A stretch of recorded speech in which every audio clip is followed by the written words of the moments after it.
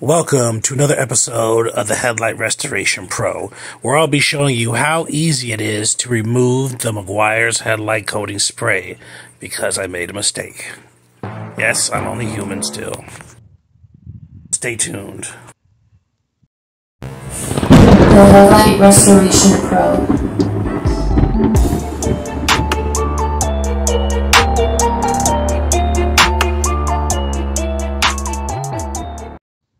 Okay, so as the title suggests, and as I said earlier, I'm going to show you how easy it is to remove this Maguire's headlight coating, which is not the case with many other sealants or coatings, UV coatings or un-UV coatings. But see here, I made a common mistake that happens a lot when you're a rookie or even when you're a pro. It doesn't happen a lot when you're a pro. I mean, the last time I've done this is, maybe once, maybe twice a year. Just overshooting. What I generally try to do is do a more thicker coat there at the top where this is prone to go bad. And I just got a little carried away sometimes, and you just got to know when to stop. But even if you know when to stop, sometimes things happen when you're dealing with transition from summer to winter or fall. Seconds can mean a lot. A couple seconds and a couple degrees mean a lot when you're spraying the coating, especially when you're doing a heavy coat instead of two coats, which is preferable. If you want to learn more about that, watch this video here. It's why not to double coat. It's up on my channel right now as well. But anyways, let's get down to business. This is a P500. And it sucks because this light was perfect except for that. And this is a MDX, Acura MDX. The light was perfect before I noticed drip. And what you want to do pretty much is let it fully dry. And you see how quick this dries? This is only maybe 15-20 minutes later. Luckily, this was the first light I started on. The second light came out perfect. I did the second light and then I doubled back because this would have been long dry by the time I finished the second light, which took about 20 minutes, maybe 15 minutes or so, 15-20 minutes. So I doubled back once I finished that light, and that light, started to dry or whatever. I doubled back to hit this and wanted to film it. But yeah, as you see, this stuff comes off pretty easy, and it's not just because it's fresh. It hasn't fully cured. It takes about 16 hours in 80-degree heat. This is not summer. The day probably didn't even hit 80 degree. I think the max was like close to 70. This was the beginning of fall. But yeah, so it comes off really easy. One P500, one P800, and one, P3000, and pretty much, start from scratch. And that's the best way to do this, by the way. You don't want to try and fix it and spot fix it. I've tried many times on vehicles just to see what happens, because what's the worst going to happen? You're just going to have to take it all down again, right? So this is a good thing that you can actually practice in motion and actually practice in a live situation. But nevertheless, there is nothing on God's green earth, or this earth we walk on, or earth that that you can do to these headlights, that you can apply to these headlights, that you can coat to these headlights, that you can wrap these headlights. There's nothing you can do to make this a permanent headlight restoration. So anytime you see one of those guys on the internet or on YouTube talking about, hey, this is permanent headlight restoration. Let me show you how to do permanent headlight restoration. Or if you have a business that says, yeah, we offer permanent headlight restoration, and we'll give, whatever, we'll give these warranties out and all this crazy stuff. They're just pulling your chain because you don't know that, there's no such thing as a permanent headlight restoration. Nothing on this vehicle expressly, or any vehicle expressly on the outside of the vehicle or motorized parts, is permanent. All right, enough about that. Getting into some extensive hand sanding here with the P800. This is a very important part when you are removing the clear coat, just because it's more finesse here. You're pretty much doing the same stuff as any other light, but you're doing it much lighter. You're just removing the clear coat that is fresh, you know, and reapplying. So all the work has already been done. You're just removing that UV clear coat, and that's what you're doing here. You know, it's already gone now. It's about 99% gone. So right here, we're just feather, you know, really light, smooth, you know, smooth, soft touch to remove the other 1%. And the way you can gauge that is you can kind of see it, you know. You'll start touching the actual headlight in this spot and that spot, and then you know that overall, you know, that you're close to having most of it off, and then you stop short and just kind of do the rest with the hand sanding and the P800. Starting off here with some water and a P3000. As you kind of see, this is going, I am fast forwarding and stuff, but I am getting through this a lot faster than the actual headlight restoration, because you don't have to worry about removing the original coating or the damage or any of that stuff. It's already been done. It's way quicker, it's way easier on this. With this, I'm slowing down a little bit because I have to instruct and show what's going on with this. But I mean, if it was, you know, not on the camera or whatever, I could probably do it like in 10 minutes, 8 minutes, something like that. You know, to break it down and then reshoot it again with the clear coat. But, you know, I'm slowing down a little bit here and just trying to, you know, elaborate and show you guys what's going on. Plus, I have this camera right here in between my legs. So it's a little different wherever this is at any given time. So what you guys normally see on the video is my snail's pace slow down.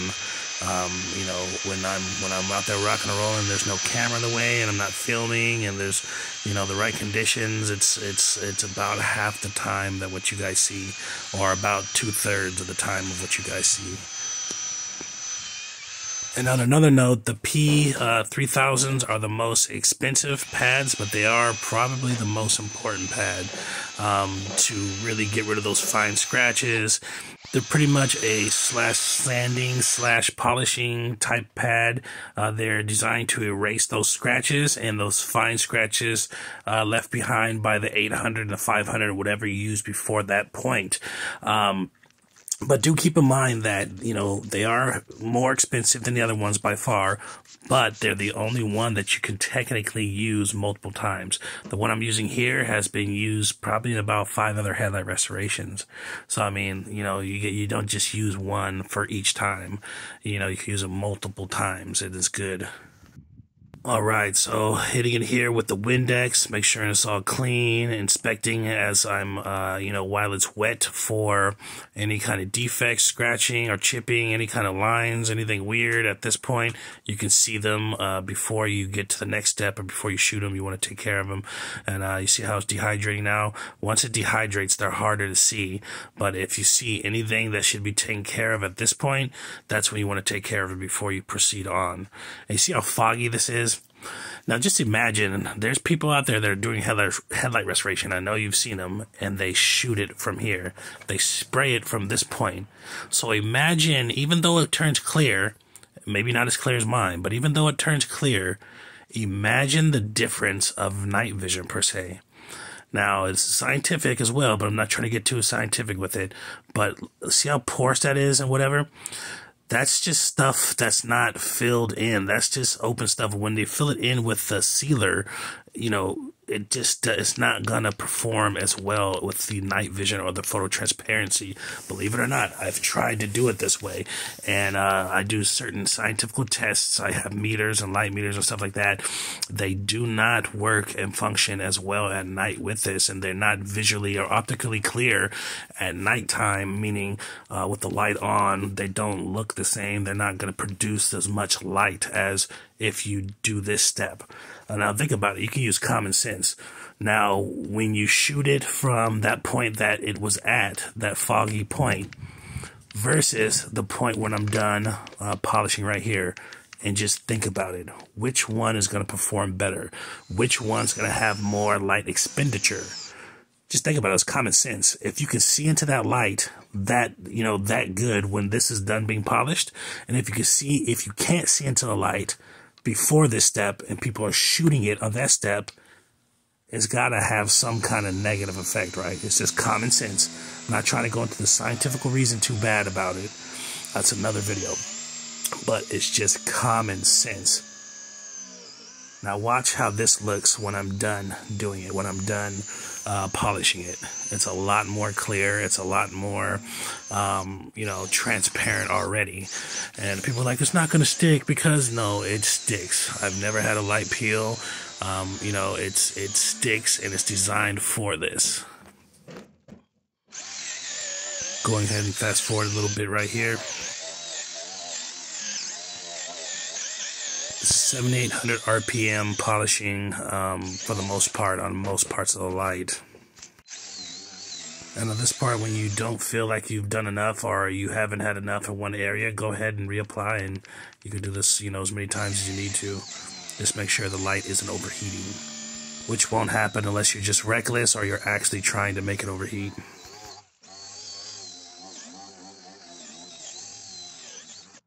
Always make sure you clean thoroughly. You know, clean thoroughly with a rag, but you don't want to use any kind of Windex, any kind of isopropyl alcohol. You want to leave a slight bit of this residue if you're using the right materials. That is something designed for headlights, designed for hard lens or plastic polish. You want to leave a little bit of the residue, not like globs or nothing like that. But after you wipe it off with a clean towel, whatever's there is microscopic, and you know, you're not going to know it's there or whatever. But you don't want to, you know, you don't want to extremely strip this, because this material has a certain amount of chemical and oil hydration. Okay, so being that it's dead and it was messed up and you just stripped the surface off, you have removed a lot of that oil resin base that is inside of the polycarbonate. Okay, you removed a lot of it. Okay, it's dehydrated at this point, so you just want to leave a little bit tad on, and that's part of the process of clarity. That helps with the clarity. Now when you spray this over, it locks a little bit of that in, which is very helpful and is very beneficial for your headlight health, believe it or not. If you want a explanation of porous, here, check this picture out here. Gonna flash this real quick while I'm spraying this. That's porousness.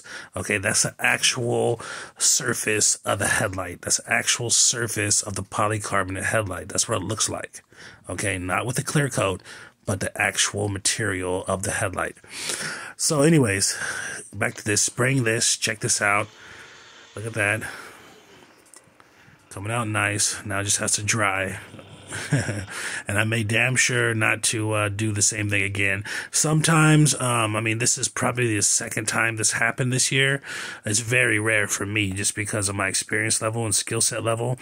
It tends to happen sometimes if you have been a little rough with your case or whatever, or you know, you have cases in there. And I always check my tips first, but on this occasion I didn't check my tip.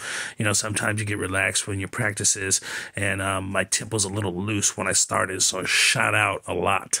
Okay, and I knew it was going to do this, but there was no way around it. I had to finish it up to see, hopefully it would blend itself in, because sometimes when it happens, if you let it sit, it'll level itself out. It's like a self-leveling mostly, but the tip was loose. It wasn't all the way in, so when I hit the trigger, it freaking shot out a lot of fluid right on that area when I started. But check this out. Problem solved. All right, we took it all off, put it back together, and it is beautiful the way it's supposed to be. Saker 6-inch mini polisher. Okay, very interested in this. Let's get this bad boy open. This is the Saker 6-inch mini polisher. This is one of the deluxe packages. It comes with extra stuff and extra batteries. This is the cordless polisher 6-inch, and it is a DA, which stands for dual action. And it's got a simple power switch, and it's got a pretty killer speed setting all the way up to 6. 1 through 6 has 2 batteries. It's a 6-inch, and it comes with all this extra stuff here. Let's go ahead and get it open.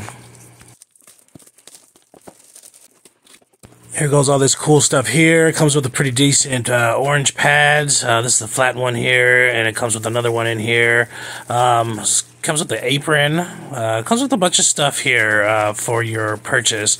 Even comes here with a waffle cone pattern. And it also comes with some bonnets here, all 6-inch, different kind of bonnets. Got a P2000 sandpaper disc if you wanted to use that. And let me slow it down here. You get 2 high capacity batteries, and we'll be explaining to you shortly what that means. These batteries are amazing. They take a little long to charge, but I'll show you why. It'll take about an hour a piece to charge, which is not necessarily a downfall. It's just that these batteries, although they're small, they pack a huge punch. Alright, let's see what else we got here. Okay, this is the actual device here. Look at this. It's a beautiful package. It's well designed. It's well balanced. The sandpaper grip here, the Velcro, feels very strong. I don't know if you can hear it sliding off my hand there. You can see the oblong fit right there. That's because it's a DA, a dual action, which also the action spins and rotates at the same time, mimicking the old school method of waxing a vehicle by hand, but you know, times a million. Not literally, but a lot. But anyways, turn it on here. Listen to that sound. Look at that motion. Very nice. Now this trigger here, this actual spindle here is not a click spindle. It's more like one of those lights that you can dim off and on. Right off the bat, this thing is very well balanced and it is very powerful. Alright, starting here with some Chemical Guys wash, snow foam. Gonna go ahead and wash the vehicle first, always before you wax or before you do anything else. Make sure you get a good scrub of that surface here with a mitt. Soap it up real good. And also dry the vehicle. Let the vehicle dry for a while before you start. Got the Saker here, and I'm getting ready to get started. Got a Hex Logic Chemical Guys pad here, blue pad. This is one of my favorite ones that they make. Also got some blue Chemical Guys professional grade microfiber towels, which are extra soft, and the Butter Wet Wax by Chemical Guys. Also, it's a Carnauba wax. It's very good for dark color vehicles, for any vehicle, but I love to use it on dark vehicles as a topper, being that my vehicle was already waxed about 3-4 months ago. This is a good additive. Now check this out. This is after the first panel I did. Look at that. That is the mirror test, is what I call that. Just like a mirror. Now this device did this. This is a very good, steadily balanced device, and it's very strong. Look at the strength of it here. Just look at it, but look how easy it is to use with one hand, how small it is. And it's generally, I have multiple devices. This is generally as strong as the big ones. And believe it or not, ladies and gentlemen, I've done this whole car with one battery. I was shocked. I thought, yeah, I'm going to have to do half this car. These little tiny batteries might work for half the car or a quarter of the car, but these batteries are extremely powerful. And it also gets sold in different kits as well with more batteries or more stuff. Always wax your headlights, and this does a good job of them. This is what keeps your headlights going and keeps you from coming to a guy like me to fix your headlights for a long time. Also, for performance in the rain, wax your windows, and this is doing a good job of that. As you can see, look at that mirror finish. This is the end result of one side, ladies and gentlemen, with that butter wet wax, but primarily because this device works extremely well. I'm a big fan of it now. Look at this. This is another finishing result. And like I said, one battery did this entire car, and I still had some juice left in the battery. Thanks for watching. This is my review. I give it 5 stars. And this product is linked in the bio.